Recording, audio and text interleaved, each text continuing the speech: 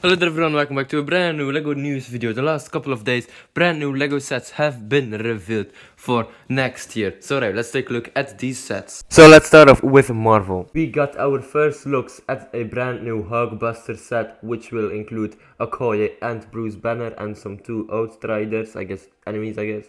We also have looks at the Avengers Quinjet, will include Captain America, Thor, Black Widow, Iron Man and Loki, which is very nice. There's also going to be a new Thanos mech armor. I guess this is pretty much a different one from the one we got in 2019, I believe.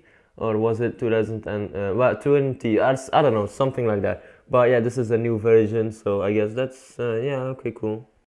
There are also going to be a brand new Rocket Raccoon mech. Oh my god, I'm going to buy this one because, yeah, why not, right? It's Guardians of the Galaxy theme, so yeah, cool. And we also have one for the Hulk, which is really cool. So the mechs will retail for $10, which is a pretty good price. Then we have the Ghost Rider mech and bike. This will retail for 20 or 30 bucks or something. But that's pretty cool. We have Ghost Rider. That's a really cool character.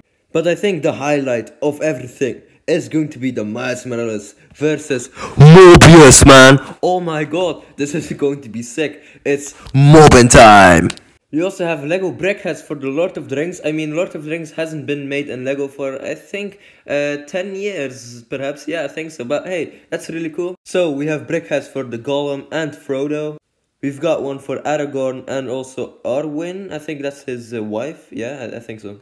And we've got one for Gandalf and the Balrog, which is really cool. I see this as an absolute win. Lego Lord of the Rings needs to return.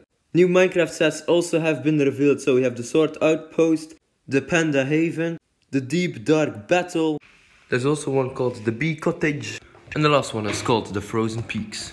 The last three sets are the most interesting Monkey Kid sets that have been revealed in my opinion. So we have the 20 bucks Lego Monkey Kid set, which is like a mech, which is really cool. I mean, there has never been a Monkey Kid set which has been 20 bucks. So that's cool. But we also have another one which is Maze Dragon Jet, and that one is also 20 bucks. So yeah, pretty cool. And then we have this one for 70 bucks, which is like this elephant tusk thing.